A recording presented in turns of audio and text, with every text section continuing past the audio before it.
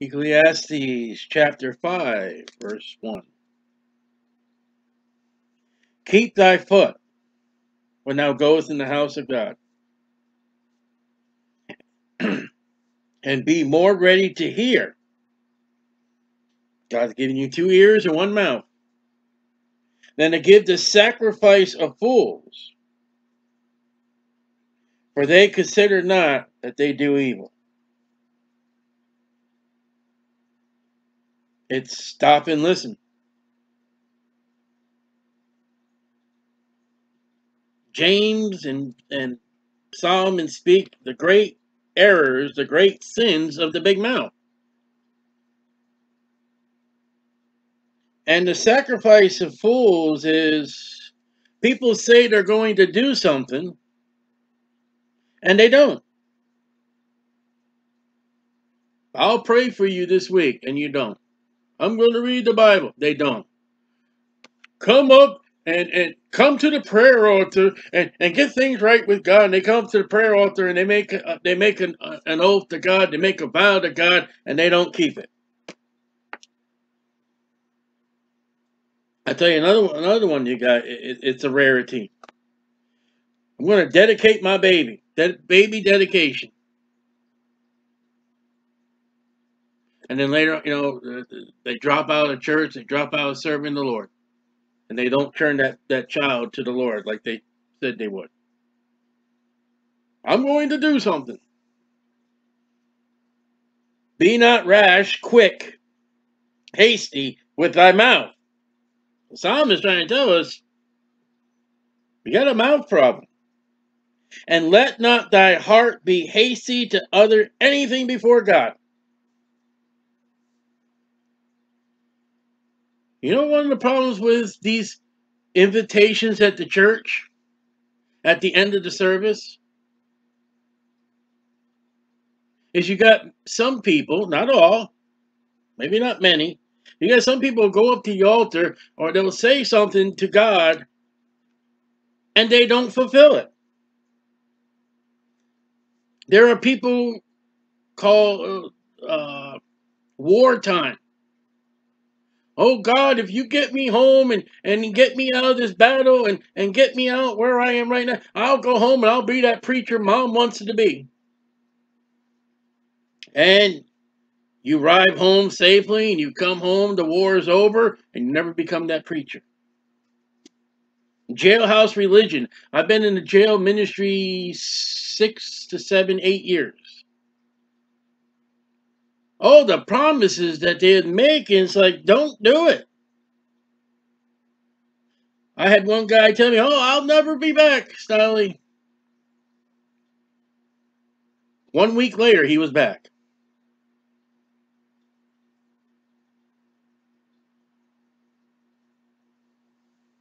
Some churches, in order to get somebody to the altar, get somebody up, unbelievable promises. Solomon says, read the scriptures. For God is in heaven, and thou art upon the earth, and that's what the book of Ecclesiastes is about, everything on the earth. Therefore, let thy words be few. Shut up. Preachers, as such as me as a street preacher, we have a big problem with our big mouths. We can't shut up. We're putting our foots in our mouth. Then he gives us a little illustration. For a dream cometh through a multitude of business. It's a matter of thoughts and concern. You got a business. You got a job. And you're thinking and you're involved in thought and what am I going to do? How am I going to do this? What can I do? I got this client. I got this customer.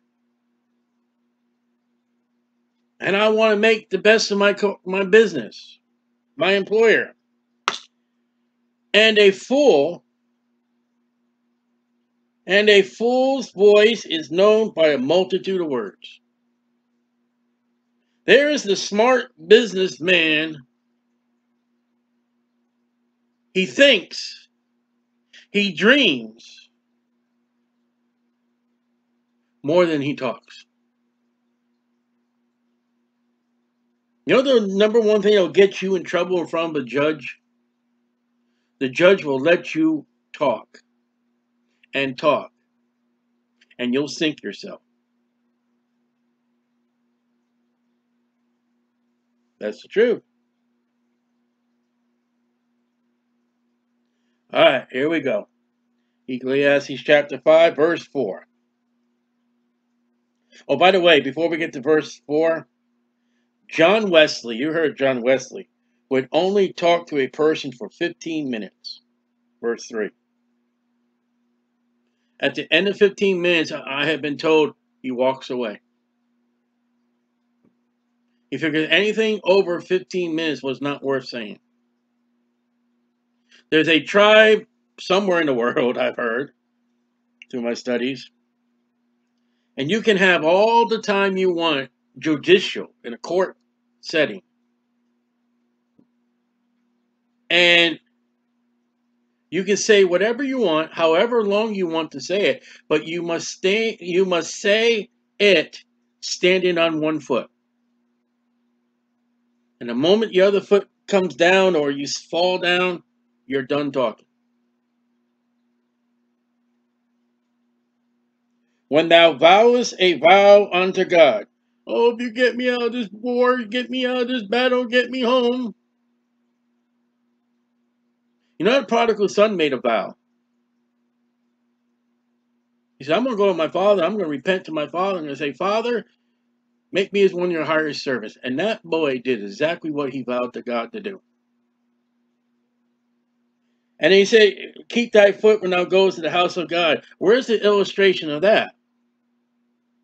That's the man that goes up to God, gets on his knee. Oh, I thank God I'm not a thief, man. I'm not an extortioner. I'm not this guy over here, corrupt and stuff like that. And look how great I am. Shut up. I've heard some men in churches, they get up, they're called upon to pray, and they give you this prayer, elegant, and you don't say nothing, you don't aim nowhere.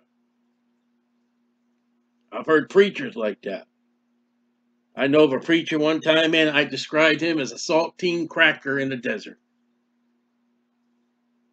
I know a preacher one time, we would have guest preachers come in, and the guest preacher, man, he'd preach and just set the place on fire. And then the preacher would get up, and I would whisper to my wife, fire water.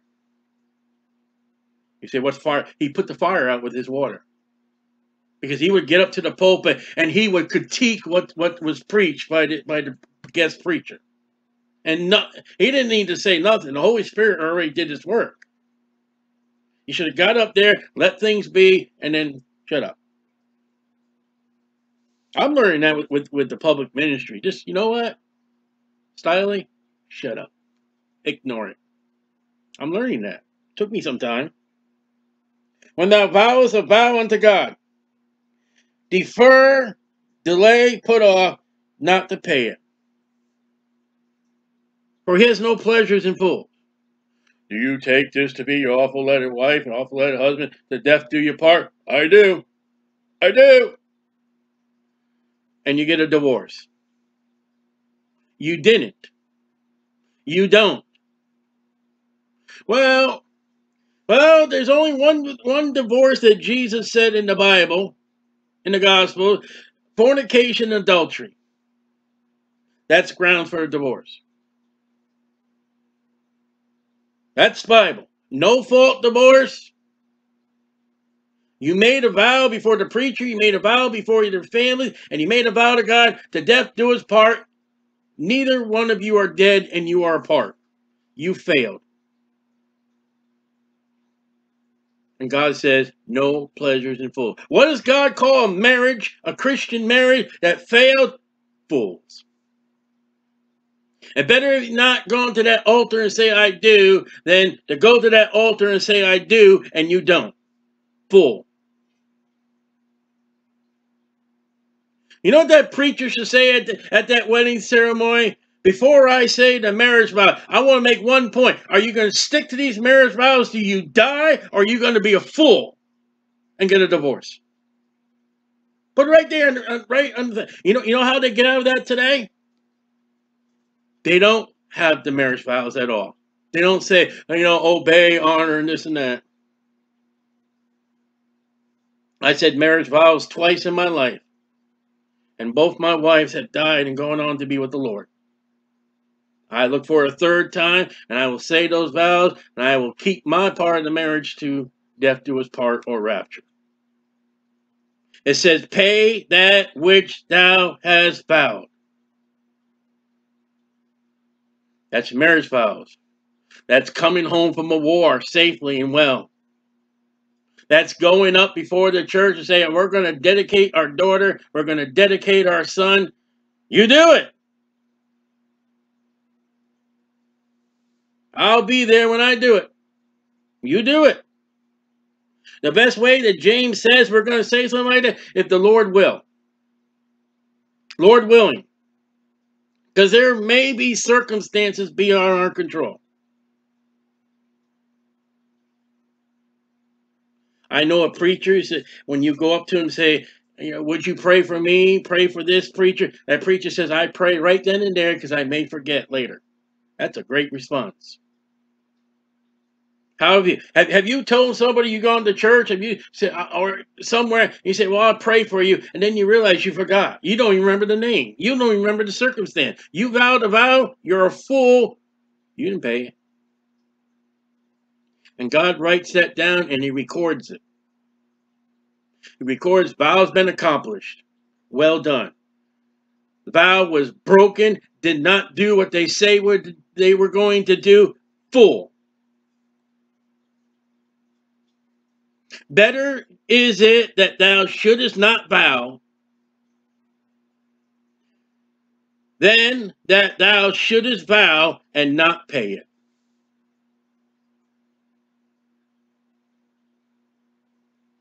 God says, you ain't going to do it? Don't do it. Don't say it. Better for a bride or groom walk away from the wedding scene to say, you know what? Second thoughts, I really don't think so. Then pride and proud to say, well, all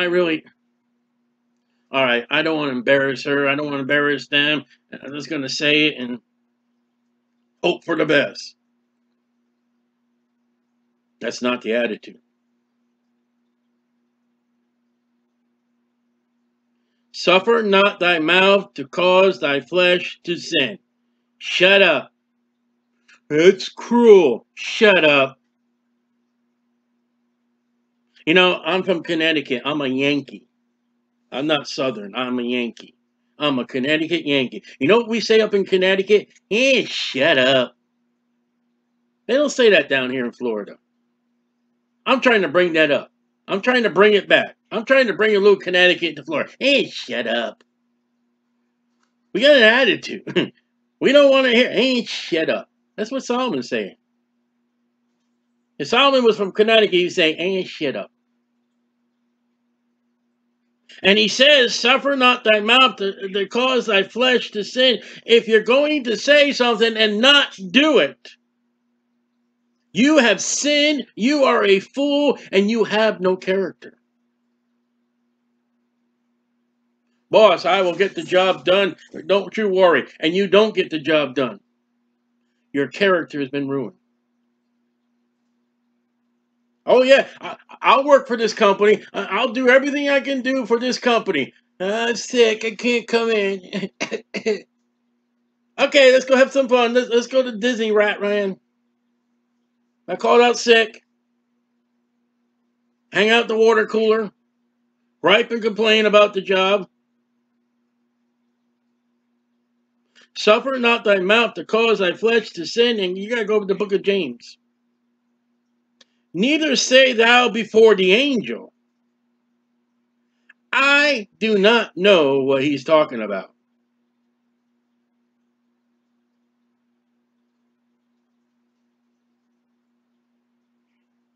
Now, there's some that believe that we have, and it in the book of Matthew, it stresses for children to have an angel.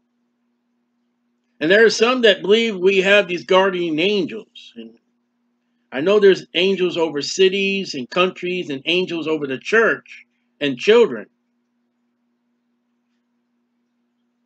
But the aspect here is, neither say thou before the angel. Angels are lower than God. And if you got to speak to an angel, how are you going to speak to God Almighty? The God of the angels and the God of you. That it was an error. Well, look what it says. Suffer not thy mouth to cause thy flesh to sin. And you say, well, it was an error. No, it's sin. You know, they're shacking up. No, it's called fornication. It's addiction. No, it's called sin. It's called gluttony. It's not an error. It's not a crisis. It's not a psychiatric word. Of all the psychiatric words they got today for all the elements. It's not an error. It's called a sin. Don't call it what it's not. Call it what it is. I've sinned against God with my big mouth. If we confess our sins, he's faithful and just to forgive us our sins and cleanse us from all unrighteousness. Why don't we just not say it in the first place? Or, Lord willing. Wherefore should God be angry at thy voice? So, all right, to the angel, well, it was an error. To God, you get God angry. God got angry. Why should be, yeah. Wherefore should God be angry at thy voice? You're a fool. You have sinned. And God is angry when you say, I'm going to do something, or I'm not going to do something, and you do it, or you don't do it.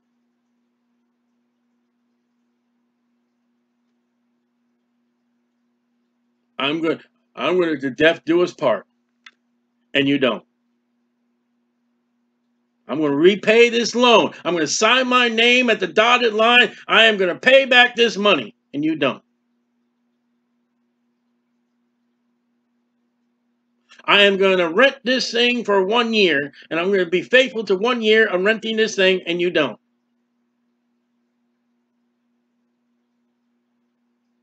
And we're talking about not only oaths, we're talking about character. Character is what you are when you're not around. That's why they have today credit checks. This is why they do personal checks on us. Because man has come so vile and wicked today, we got to check on what he really is than what he pretends to be. And you can forget about the suit and tie. Any criminal can put a suit and tie on. And you don't believe me, look at the world of politics and used car salesmen. And there are ministers and preachers and rabbis and priests that are with a suit and tie standing behind a pulpit deceiving the people.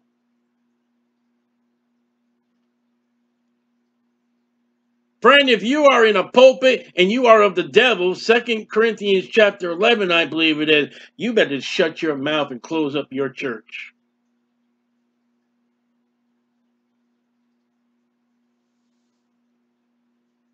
House of God. Preacher, you better not be telling preacher stories and making those preacher stories your own personal study, your own personal story and reality. It's a preacher story. And don't fool me because I've been to preacher school. I'm a doctor of theology. Your story that you fooled the people in the congregation, I sit there like, I heard that in class. That did not happen to you. I've heard 3 preachers, maybe 4 already, come up with the preacher story. And it's not an error, it's called a lie. And God gets angry and destroy the work of thy hands. 2 John says we could lose rewards if we greet and bless Jehovah's Witnesses and their false doctrine. Solomon tells us if we say a vow, if we perform an oath, and we don't hold ourselves to that oath or promise, we can destroy the work of our hand. Wood, hay, or stubble.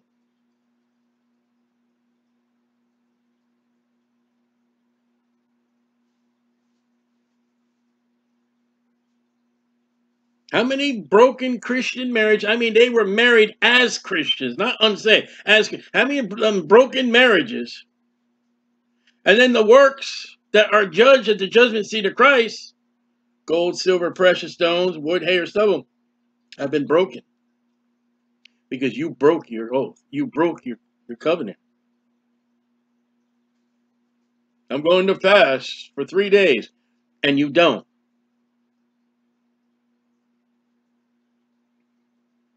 For in a multitude of dreams, here's that, dreams again, and many words, there are also diverse, different kinds, sorts of vanities.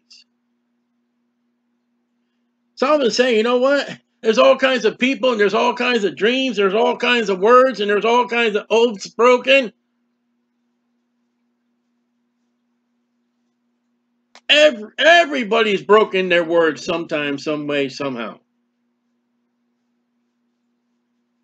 And he says an aspect of verses 1 to 7, he says, but fear thou God. If you will fear God, you're going to think about that oath. You're going to think about that vow. And maybe you'll even catch yourself right in the middle.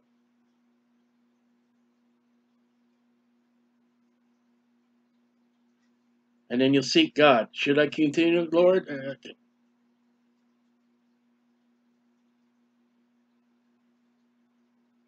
Those are hard subjects right there.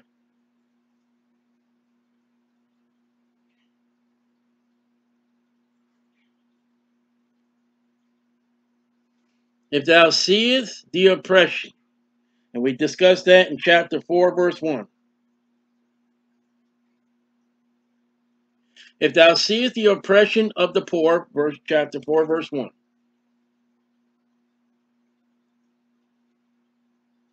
He broke, new subject. And violent perverting. The only other time that word perverting shows up is in Luke 23:2. Violent perverting of judgment and justice. Violent. In a province, in a town, in an area, in a confinement. When there is oppression, the poor are being oppressed, or judgment and justice is violently perverted.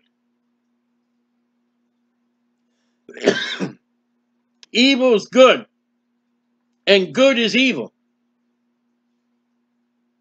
The guilty are set free, the innocent are charged. The criminal in America has more rights than the victim. Marvel not at the matter.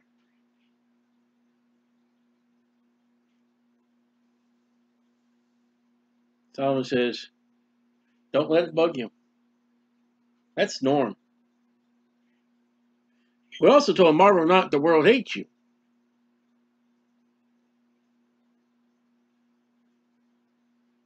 How and why are those people, they are oppressed? Why are they?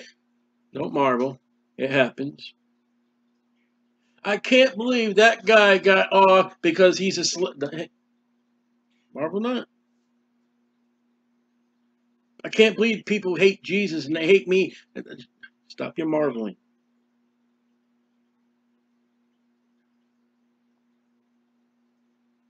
The Bible tells us it's going to happen. You know the law states for the Jewish person that they're not to afflict the widow and the fatherless, and yet they were.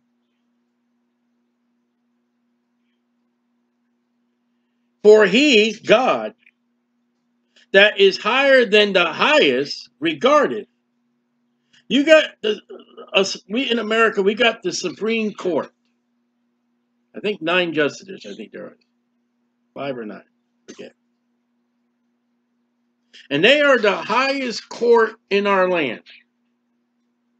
And when you get to the Supreme Court of the land, if they will hear your case, and whatever their ruling of their case is, that's final. But it's not final. We got a higher case. Look at Genesis 18:25. There's a higher than the U.S. Supreme Court or any Supreme Court.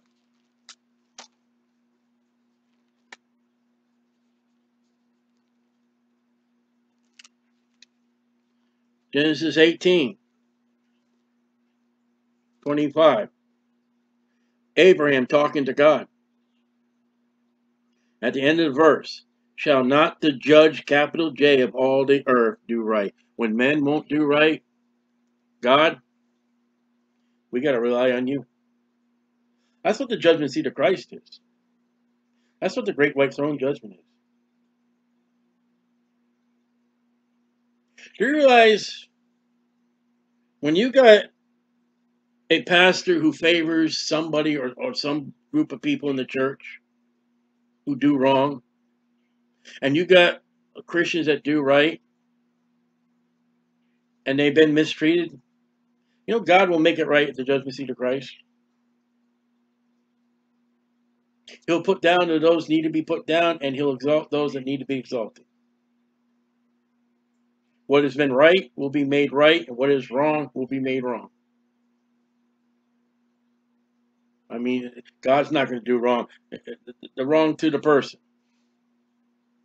And the great white throne judgment, and yes, there have been people who've been put in jail wrongly. And God will make it right. And the person that should have been charged and wasn't charged, God will make that wrong, he'll make right.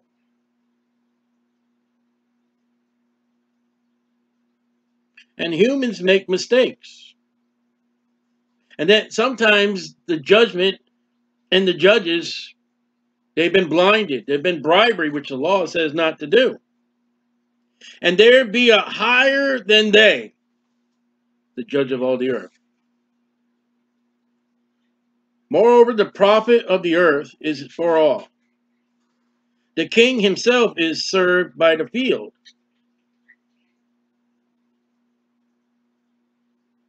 That's socialism and communism. That goes back to Adam and Eve. God said to Adam, thou mayest eat of any tree of all the trees freely, except one tree. King Solomon, who is a writer of the Ecclesiastes, chapter 1, verse 1, he says, listen, I was the king of Jerusalem. Even Solomon eats of the fruit of the trees, of the orchards in the ground. And if he eats cattle, and if he eats, sheep, they eat of the fruit, the vegetation of the land.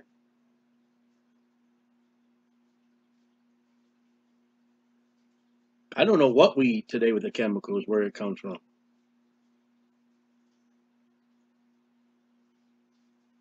But that thing right there, it's a thinking of social and communism.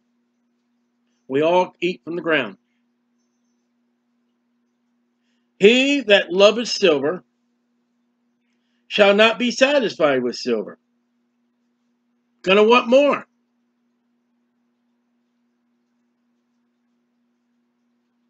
The man that wins the lottery blows all his money because, you know what? He's not happy with $1 billion. He goes out and buys $5 billion worth of junk. And now he's in debt.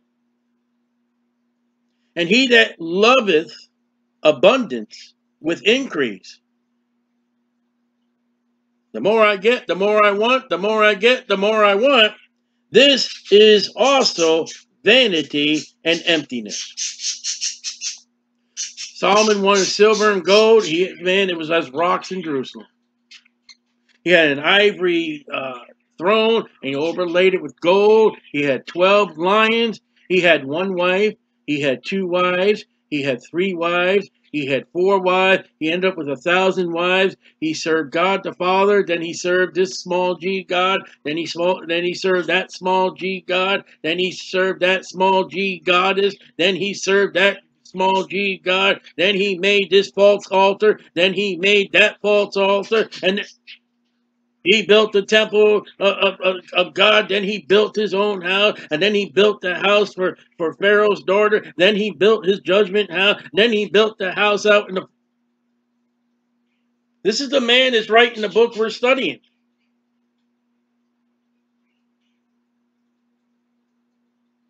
When we read about men like Napoleon and Alexander the Great and Adolf Hitler, what are we reading about? Well, this country ain't good enough. Let's attack the next one. Well, this country ain't good enough. Let's attack the next one. Until they die or they meet a country that's more powerful than they are.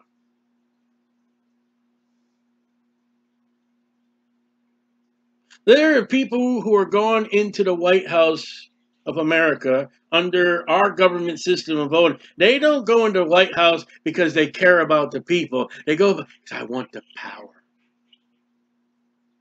I want the control. See, I started off as governor in my state, and then I went to be in the Senate, or I went to be in the House. That's not good. I've got to make it all the way to the White House. I can have the full power. That's what it is.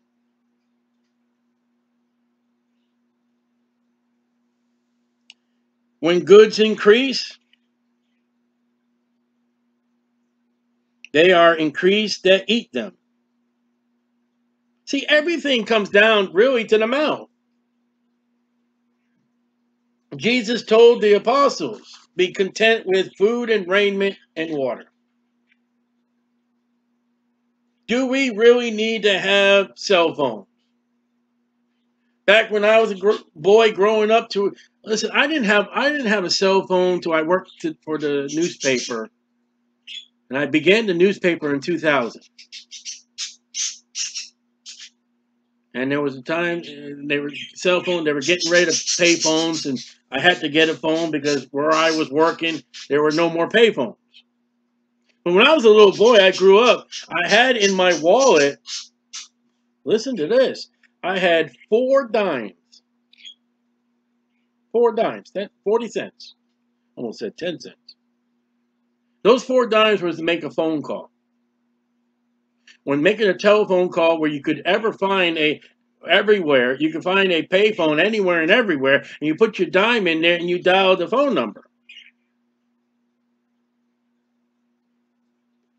And telephone calls don't cost a dime no more. They're expensive.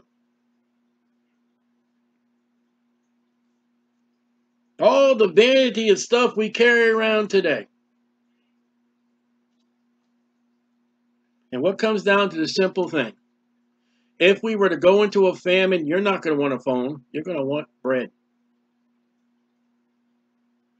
If it comes down to a storm comes through, a tornado, or a hurricane, and there's no power and there's just no lifeness, you're not going to want the richest car. You're going to want water. And what good is there to the owners thereof,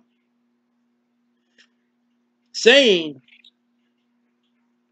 the beholding, or saving, note in my mark in my Bible, saving the beholding of them with their eyes.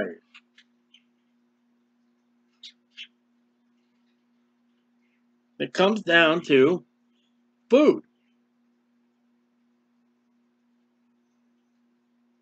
You're not going to live and survive by your phone, your car, whatever other junk they have today. That's not going to keep you alive.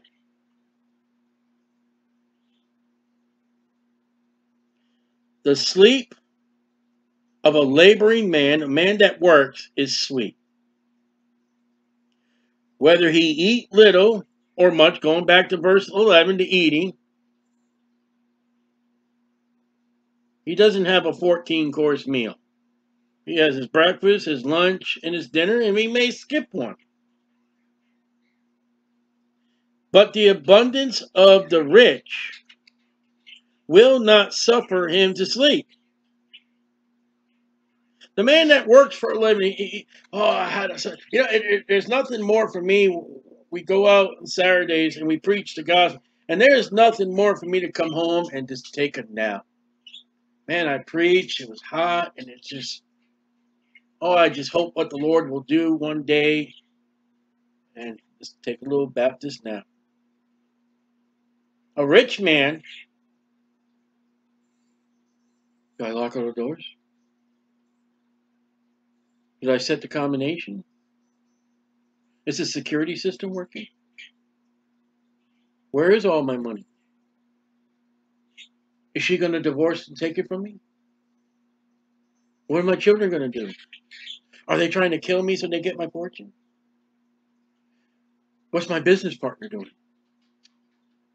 And they get ulcers, and they get worries, and they get anxiety, and they got to pay money for psychiatry. And he can't sleep. They said Elvis Presley, the king of rock and roll, he had trouble sleeping, he had trouble getting up, he had trouble doing this, and he needed medication according to his bodyguard. He needed medication to do whatever he needed to do and not do. Imagine how much money he would have had if he didn't have to get the prescriptions and the doctors.